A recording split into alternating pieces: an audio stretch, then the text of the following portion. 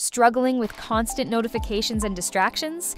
Apple's Focus Mode is here to boost your productivity by letting you customize which alerts reach you based on what you're doing. Let's dive into how you can set it up to support every part of your day. Focus Mode, introduced in iOS 15, is an upgraded Do Not Disturb with tailored modes for work, personal time, sleep, and more. Imagine having work mode limit notifications to colleagues and key apps, or personal mode silence work apps so only family alerts come through. Each mode can be automated. Start work mode at 9 a.m., activate personal mode at home, or set reading mode to launch with your favorite ebook app. Customizing Focus Mode is simple. 1. Go to Settings, then Focus. 2.